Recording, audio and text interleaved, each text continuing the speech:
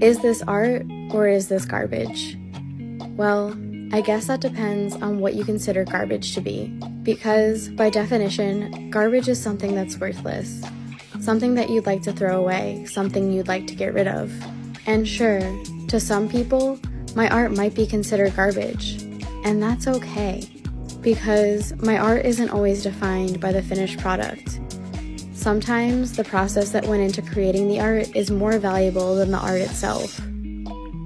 And because art can come in so many different forms, it's important not to be discouraged by negative comments.